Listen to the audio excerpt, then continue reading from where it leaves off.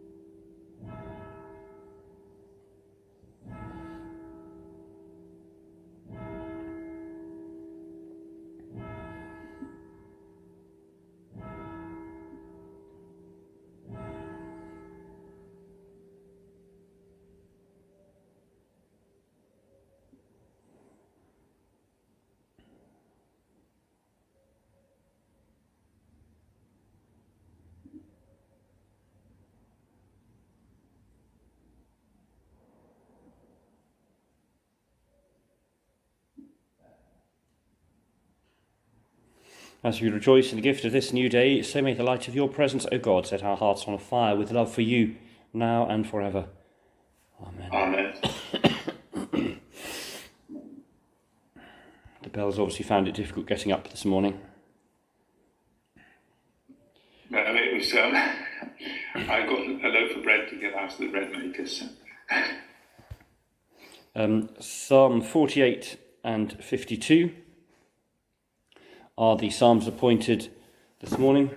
If you are following in the book, you'll find them at the back, and we'll read by alternate verses, opening and closing with the refrain, glory be after the last verse, pausing to make use of the prayer that follows, if we will. Psalms 48 and 52.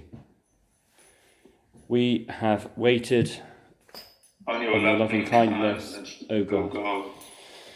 Great is the Lord and highly to be praised in the city of our God. His holy mountain is fair and lifted high, the joy of all the earth. On Mount Zion, the divine dwelling place, stands the city of the great King. In her palaces, God has shown himself to be a sure refuge. For behold, the kings of the earth assembled and swept forward together. They saw and were dumbfounded, dismayed, they fled in terror. Trembling seized them there. They writhed like a woman in labour, as when the east wind shatters the ships of Tarshish. As we had heard, so we have seen in the holy city of the Lord of hosts, the city of our God. God has established her forever.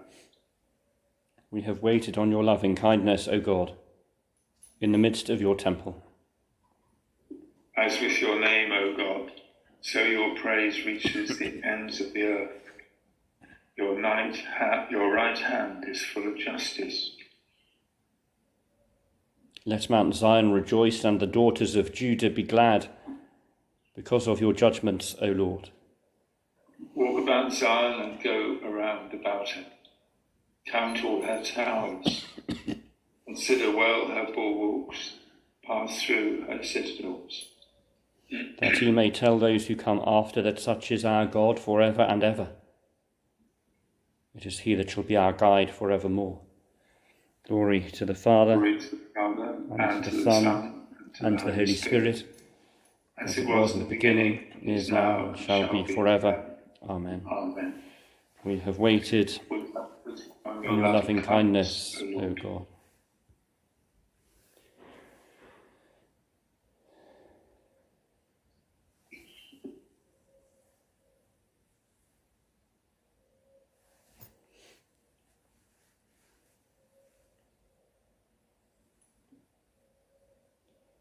I trust in the goodness of God forever and ever. Why do you glory in evil, you tyrant, while the goodness of God endures continually? You plot destruction, you deceiver. Your tongue is like a sharpened razor. You love evil rather than good, falsehood rather than the word of truth. You love all the words that hate, O you deceitful tongue. Therefore God shall utterly bring you down. He shall take you and pluck you out of your tent and root you out of the land of the living. The righteous shall see this and tremble. They shall laugh you to scorn, say, This is the one who did not take God for a refuge, but trusted in great riches and relied upon wickedness. But I am like a spreading olive tree in the house of God. I trust in the goodness of God forever and ever. I will always give thanks to you for what you have done. I will hope in your name, for your faithful ones delight in it. Glory to the Father, and to the Son, and to the Holy Spirit, as it was in the beginning, is now, and shall be forever. Amen. I trust in the goodness of God forever and ever.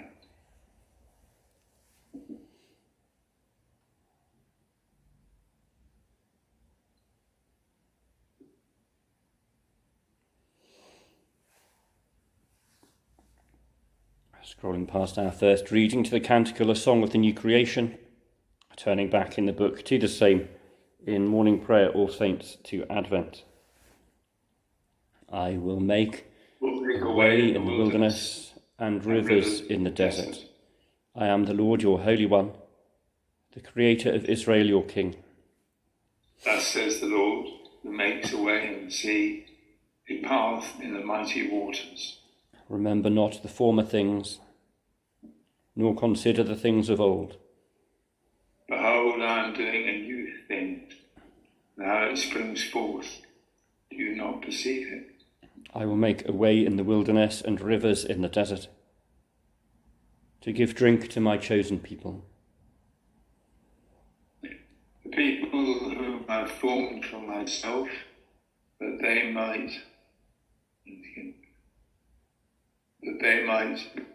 declare my praise. Glory to the Father, and to the Son, and to the Holy Spirit, as it was in the beginning, is now, and shall be forever. Amen. I will make a way in the wilderness and rivers in the desert. So we turn to Daniel, which is, I think, 5 or 6 books into the prophecy section of the Hebrew Scriptures. So if you open your Bible, if you've got both covenants there, about 2/3 of the way through, and move back towards the beginning. Once you've got through the minor prophets like Micah and Habakkuk and those unlikely names, you should find Daniel.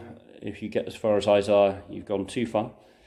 We're looking for chapter 8, large number 8 at the head of the paragraph. That's the chapter number, chapter 8, and verses 15 to the end, and they're the small numbers in the text, verse 15. Daniel 8:15. onwards is also available online just before the canticle we read a moment ago. Just have to find the canticle and scroll back a little to find Daniel 8 from 15. Thank you, David. When I, Daniel, had seen a vision, I tried to understand it. Then someone appeared standing before me, having the appearance of a man, and I heard a human voice, Mother Ulai, calling, Gabriel, help this man understand the vision. So he came near where I stood. When he came, I became frightened and fell prostrate. But he said to me, understand, O mortal, the vision is for the time of the end. As he was speaking to me, I fell into a trance, face to the ground. Then he touched me and set me on my feet. He said, listen, and I will tell you what will take place later in the period of wrath, for it refers to the appointed time of the end.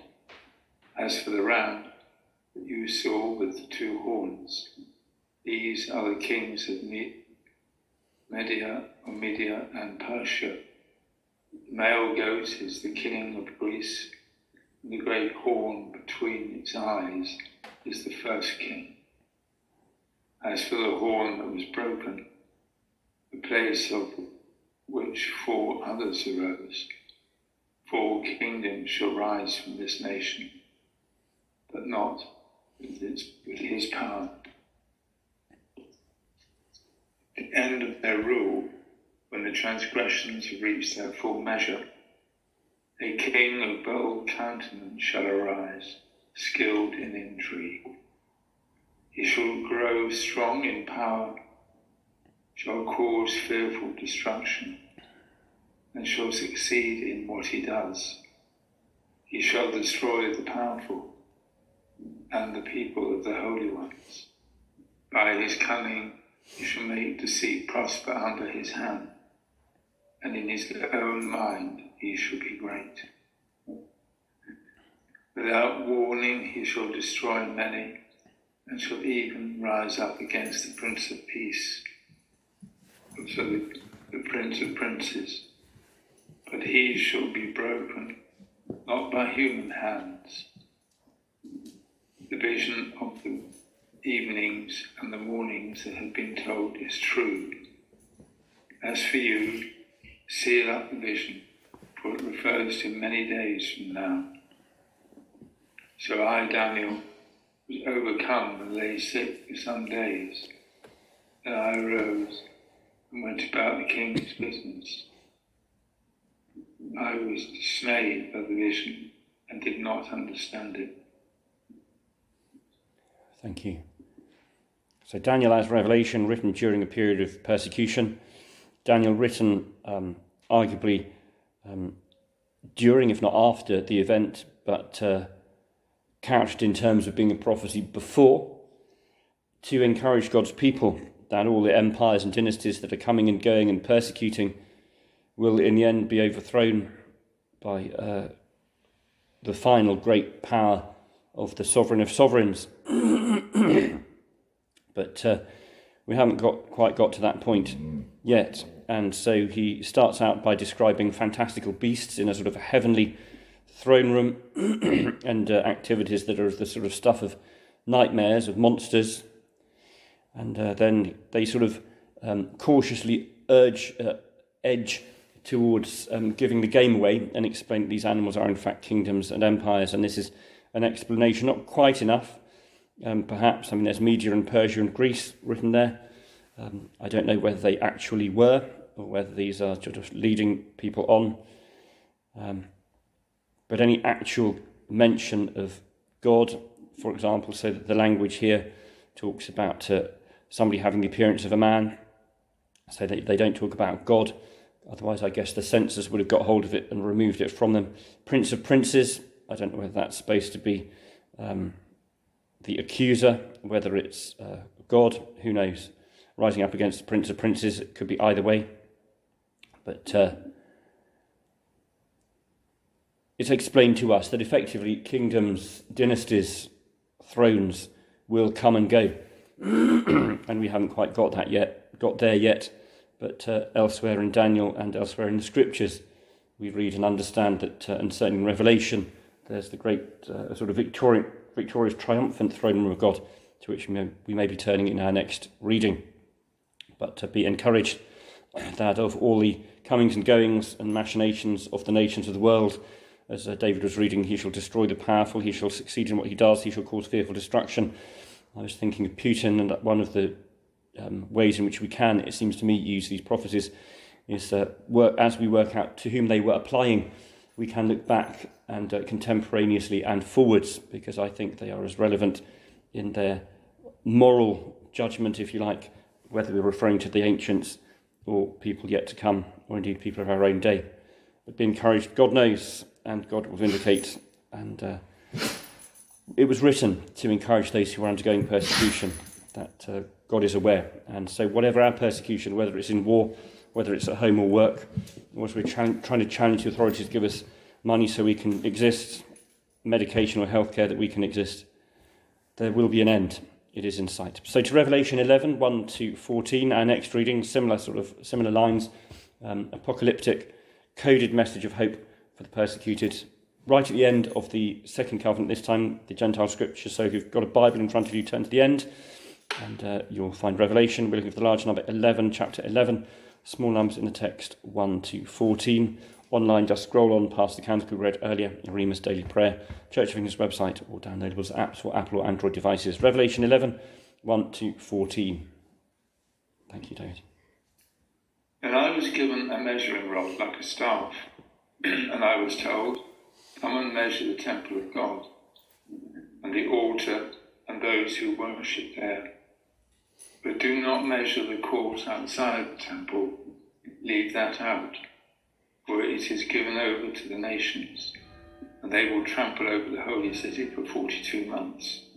And I will grant my 2 witnesses authority to prophesy for 1,260 years, wearing sackcloth.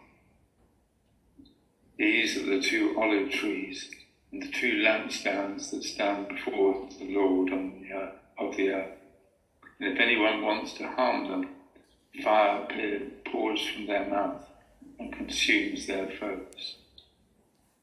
Anyone who wants to harm them must be killed in this manner.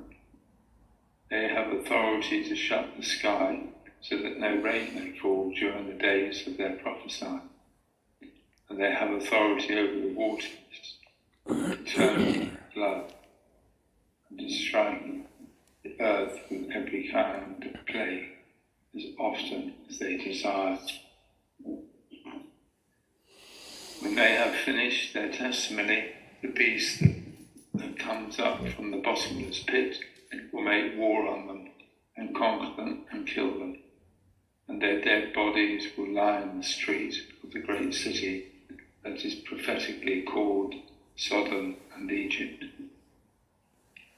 Then also their Lord was crucified. There, where also their Lord was crucified, for 3.5 days, members of the people and tribes and languages and nations will gaze at their dead bodies and refuse to let them be placed in a tomb. The inhabitants of the earth will gloat over them and celebrate and exchange presents, because these 2 prophets had been a torment to the inhabitants of the earth. But after the 3.5 days, the breath of life from God entered them, and they stood on their feet, and those who saw them were terrified. Then they heard a loud voice from heaven saying, "Come up here." And they went up to heaven in a cloud, while their enemies watched them. At that moment there was a great earthquake, and 1/10 of the city fell. 7,000 people were killed in the earthquake, and the rest were terrified and gave glory to the God of heaven. The second woe has passed. The third woe is coming very soon. Thank you. what I think this may be referring to, and one can look up and read various different accounts of different people's views and opinions. One thing I think is reasonably we can be confident about is that the people who wrote it and the people for whom it was written would have understood who these two olive trees, what these olive trees were. As I explained with Daniel, it's code, because if they actually said what they were talking about plainly, then the censors would have got hold of it, and this is written by and for persecuted people to encourage them, basically, of God's overall control, whatever the persecution, whatever the difficulties they're going through at the moment. And we haven't had it today, but in recent reading from Revelation, we've had destruction of civilization, partial destruction of the environment, partial destruction of business norms, and so throughout the ages, but even more pertinent for today, we can think, well, the end is nigh, therefore not that we can rest and relax and put our feet up, but that we need to act all the more vigorously as God's people to prophesy, to speak about justice, truth and light, to stand against destruction, to stand for those who are broken and hurting, but to understand the seasons and the signs of the times and the challenges that the persecuted church around the world, because we're in a minority in the Church of England in having honour, being an established church. Most churches and most Christians are, as they always have been, alongside the Jews, their cousins, persecuted. But these two olive trees, an answer is that they are Peter and Paul, the two leading apostles. Olive trees bring forth olives, olive oil. Oil is a sign of the Holy Spirit, brings healing. Excuse me. And it's used for cleansing prior to baptism, christening. And so they could be signs of, sources of the blessing of God in their day and in our day. They are the two lampstands, two olive trees, two lampstands, so they are lights, whether they are one and the same. Who knows? But it could make sense if we consider them to be apostles, killed, mocked, restored to life, called up to heaven. And so it may seem that church life is dead. It may seem that our faith is gone. But be hopeful, whether you're on a congregation, whether you are contemplating coming back, like the prodigal son, to faith. There is always an open door. There is always hope, because the writers here needed to know that under their persecution, that God was in charge. And in the end, that great victorious, triumphant throne room of God will be the final chapter. So to the responsory back in morning prayer. All Saints to Advent. I will sing forever of your love, O Lord. My lips shall proclaim your faithfulness. The heavens bear witness to your wonders. I will sing forever of your love, O Lord. The assembly of your saints proclaims your truth. My lips shall proclaim your faithfulness. Righteousness and justice are the foundation of your throne. Steadfast love and faithfulness go before you. I will sing forever of your love, O Lord. My lips shall proclaim your faithfulness. The Song of Zechariah. You will guide us with your counsel, O God, and afterwards receive us with glory. Blessed be the Lord, the God of Israel, who has come to his people and set them free. He has raised up for us a mighty Saviour, born of the house of his servant David. Through his holy prophets God promised of old to save us from our enemies, from the hands of all that hate us, to show mercy to our ancestors, and to remember his holy covenant. This was the oath God swore to our father Abraham, to set us free from the hands of our enemies, free to worship him without fear, holy and righteous in his sight all the days of our life.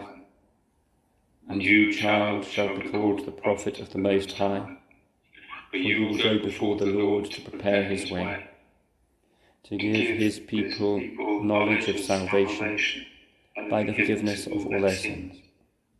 In the tender compassion of our God, the dawn from on high shall break upon us, to shine on those who dwell in darkness and the shadow of death, and to guide our feet into the way of peace. Glory to the Father, and to the Son, and to the Holy Spirit, as it was in the beginning, is now, and shall be forever. Amen. You will guide us with your counsel, O God, and afterwards receive us with glory. Father, Son, Spirit, one in three, three in one. At the beginning of this day, we commend and commit ourselves to your safekeeping and to your great commission, that we, as the broken and hurting, standing amongst the broken and hurting, from a denomination, from a faith stream that is persecuted, we cling to you as our staff and our rod, stick, that we may be defended against our own thoughts and the accusations of others as we stumble along. And may that wood of those tools, the wood of the cross, be a sure defence for ourselves and for those amongst whom we live, as they gather around us, as they respond to your light and to the blessing of your provision of that olive oil for healing, for anointing, for calling, for commissioning, for freeing, and indeed, I guess, also for preparing food and sustenance. We thank you for that great, rich, luxuriant provision, even in persecution. And we pray that even as we and those amongst us may lose their faith lives and actual lives, that there is, in the end, that great resurrection, as we believe in this season of All Saints to Advent. Amen. We pray for Aotearoa, New Zealand and Australia, with World Council of Churches. We are thankful for the beauty of the land and the waters of Aotearoa, New Zealand. Can't pronounce that correctly. I guess that's the correct Maori name for the country. And Australia, and the special relationship that people enjoy with the natural environment. We pray for the churches to have the imagination, skills and energy to build bridges of understanding in increasingly multi-religious and multicultural contexts. Amen. Christian Action Research and Education. Gentle Shepherd, we lift to you everyone who is suffering the distress and disorientation that comes with memory loss brought about by injury, traumatic event, illness. Please grant them rest, peace, and help those who care for them, particularly spouses, family, friends, to help them move on from the concern and bother of that immediate moment where they can't remember what they're wanting to say or do. We pray for their carers, that they will be able themselves to cope with that grief and the hurt and the pain, that the person they knew and loved is there and yet not. Amen. From Green Christian. The next two themes in COP27 for today are ACE and civil society and energy. Don't know what ACE is. Action for climate empowerment. It refers to work in the sphere of education, training and public awareness. The role of civil society is today's focal point. Energy Day. Nearly every thematic day has an African focus element, and Energy Day is no exception. The session will include the launch of an initiative to just and affordable energy transition in the continent. Green hydrogen will be highlighted as a key enabler in transition, or to transition from fossil to clean energy. I pray God for that technology to become increasingly widely available and used in an affordable manner, at a locally accountable and affordable way that doesn't require the great shareholding capitalist empires and the other nations of the world to get unduly involved.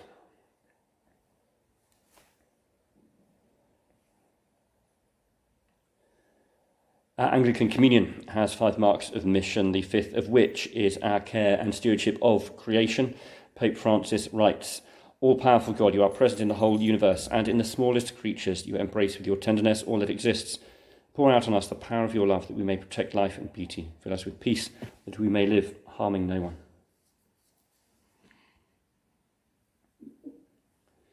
In our benefice cycle of prayer, we're invited to pray for local businesses, people in utilities and local authority employees on roads and the like, and our armed services, military and healthcare, uniformed military, healthcare, police, fire service, Coast Guard and others. We thank you for them, for the structures that support them. We pray that we're prepared to pay, whether we're praying privately for good jobs and services or through our taxation and rates, that we can have decent, adequate offering, and that all people throughout that web of employ will enjoy decent terms and conditions and be able to live well.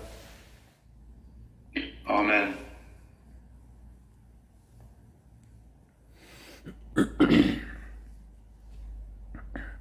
We thank you for our people today, praying for Jason, Churchwarden here at St Mary's Halesworth, for the Treasurer's Secretary, others on the PCC, Electoral Roll, Congregation and Community. We thank you for the excellent remembrance service that we had, even if I did forget a hymn. And we thank you for the great turnout of young people from across the different services for whom we've prayed, the town council and other councillors, even the King's representative, Deputy High Sheriff. We thank you for that great support for this place, your work here, and the healing and reconciliation that such services can and will bring, as this place becomes once again that beating heart of connectivity amongst all the division, dissension and silo working of all that is so good in this place, but just needs a little bit more awareness and promotion and interaction. Amen. Lord, in your mercy, hear our prayer.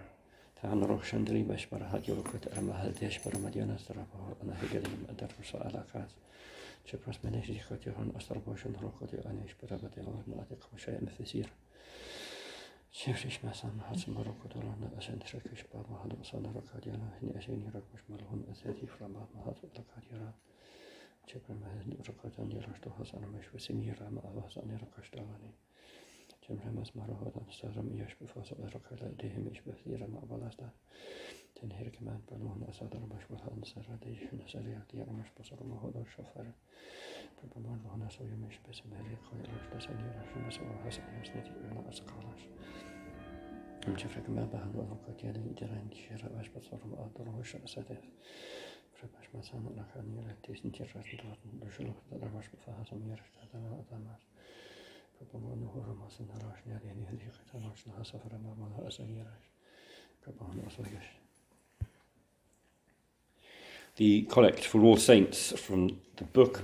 Almighty God, you have knit together your elect in one communion and fellowship in the mystical body of your Son Christ our Lord. Give us grace so to follow your blessed saints in all virtuous and godly living, that we may come to those inexpressible joys that you have prepared for those who truly love you. Through Jesus Christ our Lord. Amen. Amen. Uniting our prayers with the whole company of heaven, as our Saviour taught us, so we pray. Our Father in heaven, hallowed be your name. Your kingdom come, your will be done, on earth as in heaven. Give us today our daily bread. Forgive us our sins, as we forgive those who sin against us. Lead us not into temptation, but deliver us from evil. For the kingdom, the power, and the glory are yours, now and forever. Amen. May Christ, who has entered the kingdom of heaven, bring us to reign with him in glory. Amen. Let us bless the Lord. Thanks be to God. Goodbye to those joining us on Facebook and YouTube.